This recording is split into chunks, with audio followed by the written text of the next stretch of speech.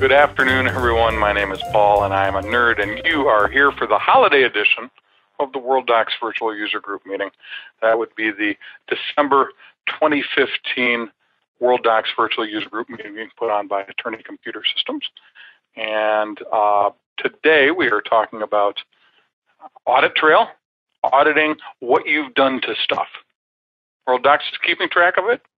Might as well take advantage of that. Mary Jo's going to talk about that. And I'm going to talk about the new functionality and some of the old functionality in Worldox as it relates to favorite matters.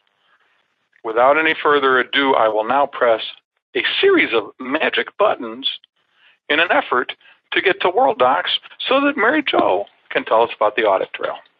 Okay, audit trail, fun times here. So I'm just going to go out. Yeah, we're getting a little punchy here. It's like, the third one today. Anyway, all right, so I'm just going to go into some favorite matters here just real quick. And I guess I'm not because Paul still, this is 3 out of 3 that I have not had control. Yeah, okay. Oh, boy. Oh, boy. Okay, I'm going to take it away, and then I'm going to give it back. All right. Thank you, please. Okay, wiggle. I got it. All right. So I'm just going to go out to favorite matters. So I just want to find a document. So I'm just going to show all my favorites here real quick, or Paul's favorites. I'm not sure who we're in anymore.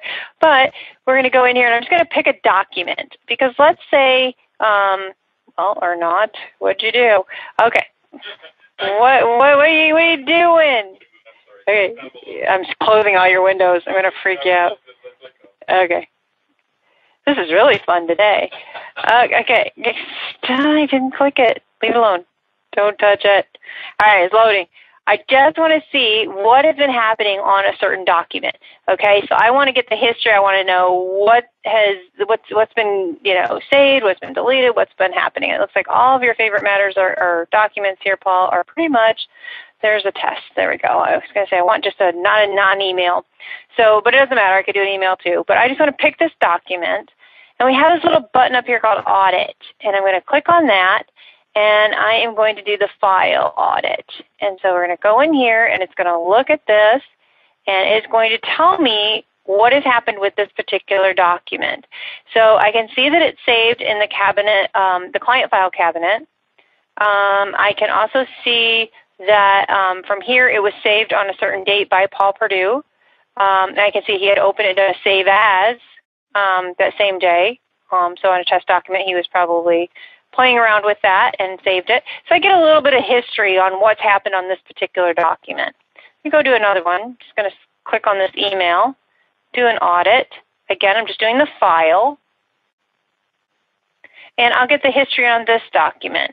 So I can just backtrack, and it starts with, back here at 9:36 it was moved to, it was opened on 11:23, and it was again opened on 11:23 a little later in the day. So I can see all these things and who did it. So this could be helpful if you're trying to figure out if something were changed or moved or what happened to it and who did it and when. So audit trail for this purpose of looking at a document's history is very helpful. But I'm also going to show you, what if you just wanted to see events that happened for you?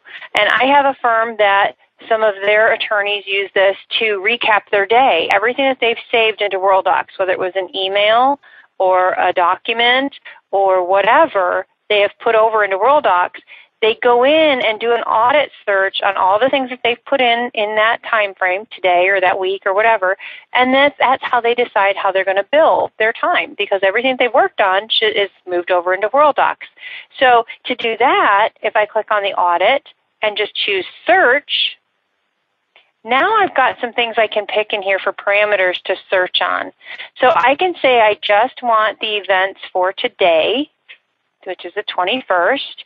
I can specify a cabinet, and if I'm doing this for time, I probably am going to want the client cabinet. And so I can pick that.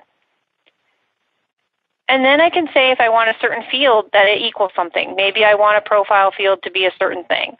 My instance, I just want all the client files. I don't know what I'm looking for because I want to get everything. I don't want to limit it. I also could filter by a document ID or description, but again, I want everything. I want to see all the things that have happened today. But if I were looking for an email, maybe I was looking for a specific email that I know I saved today, I could actually go in and I could, look at that kind of a search. I could get a part of that description or, look in there and see what I've gotten. Otherwise, I'm just going to get everything. So I can narrow it down a little more. I also can narrow it down by users. So I can click on the little user button. Now you see I clicked on that little, this is saying not these users. So if I want to say I want everybody but somebody, I could change that to a little minus sign and then say I want everybody but Leanne or everybody but DeWary. Whatever I want, I could go in and restrict it. Or if I have it on the plus sign, it's I want just these users. So if I just want what Paul has saved in there today, I would just click on him as the user and select it. And then I can also do events. So if I do my little drop down, I can say that I want to see just the things that Paul has checked out today, or that Paul has deleted today, or that he has saved or opened or removed or whatever. You've got all of these little actions here that have happened that you could restrict in multiples. So I could say I want to see everything that he opened and everything that he printed and everything he replied to. I could pick and choose. But for my purposes, if I want to get everything for that day, I wouldn't pick anything. I would just leave that open, wide open. I want everything. And I'm just going to say OK. And it's going to go search, and it's going to show me that there are 3 things that he's moved to Worldox today. And these are the 3 things, and where they are, what the doc ID is, and that he did it and what time he did it. And I can even click on these to open them to find out what that document was. And I'm not going to do that because I don't even know what that is. And I don't want to bring up I'm showing the audit. I'm sorry. Is it okay? I wanted to be quick on that because I didn't know what I was opening. There may be things in Paul's email that I don't know and I don't want to know. But anyway, so this is just saying the whole thing, that it was moved and then the file was moved from the sent items and so on. So I can see all that information. And then you can print that out as well. So you can get all kinds of different combinations in your search so that you can figure out what happened in your day, in another user's day, and all the way down to a particular document and see the history on that one document and what has happened for it. So this is really useful, especially if you just want to, bill your time from there or just see it just for informational purposes. So good little tool.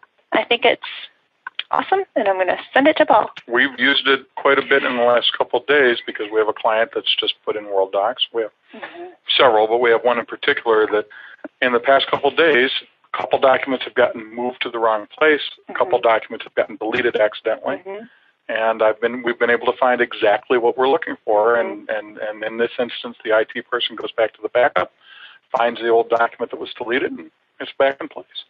But without that, it's hard to tell what happened and where it went. Well, it's a good training tool as well. If you get a new user in and they do some mistakes and they put things in the wrong place, you can track it down, and then you can use that and tell them, hey, you accidentally put this here. We want to use this procedure, not that. It's just a good training tool as well. And not only that, not just from being able to show them what they've done perspective, but also from when I train in Worldox, I tell people, don't worry about what you're doing because we can always get back what you've done as long as we've got the audit trail and a good backup.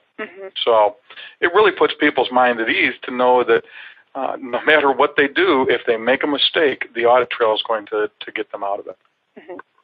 Now I'm going to talk about something that's changed a bit in version GX4, and also in GX4 has not changed. So it's always been there. It's a lot cooler from an automatic sort of standpoint. It's favorite matters. Now, favorite matters in GX3 and prior was a very mysterious thing. I don't think Mary Jo and I ever really had a good grasp of what made something a favorite matter and what made something not a favorite matter. And it was also kind of small. You only had a certain small handful of favorite matters. So it wasn't based on recency, it was based on a number. So let's pretend it was 24. Well, for somebody that only works in let's say 12 matters every month, that's no big deal. Yeah, 24, that's my favorite matters. It's 2 months worth of stuff. But for somebody who's got 100 matters that they're working on each month, favorite matters didn't do them any good. So, and it changes, yeah. It used to be less predictable.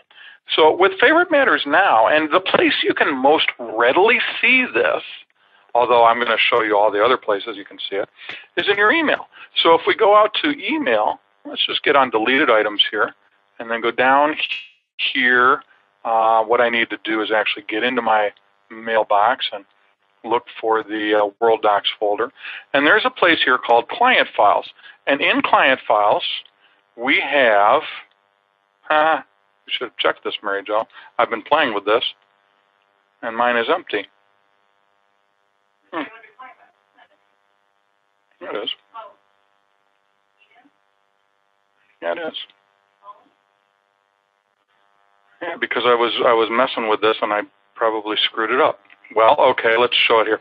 Well, first off, let me explain what you should be seeing here, is that we have always had the ability to create drop folders in email, but now your favorite files and favorite matters show up here automatically. So if I had screwed this up last Friday when I was playing with it, and if alternatively, if we had checked this before we did this, like we usually do, we would have noticed this and fixed it. But there should be an arrow here that when I open it up, it'll show me all my favorite clients. And when I open up each client, it'll show me the favorite matters.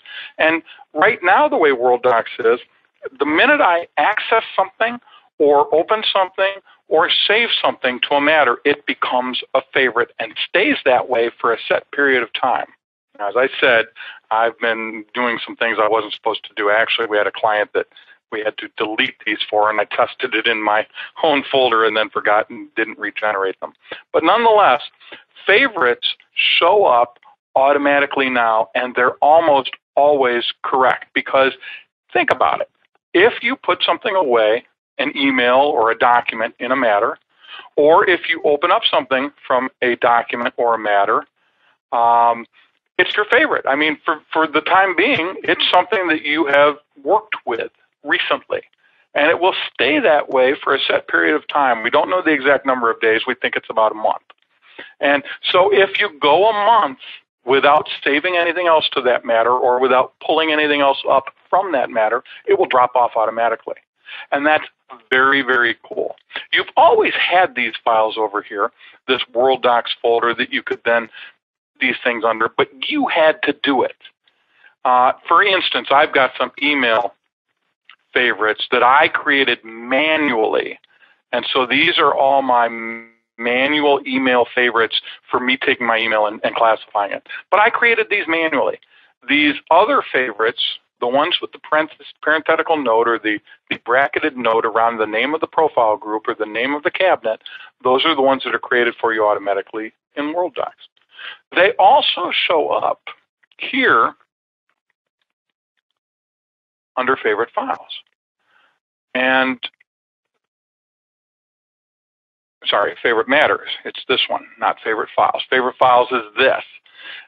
Keep in mind, some people consider a matter to be a file. They say, go get me the Jones file, go get me the Jones matter.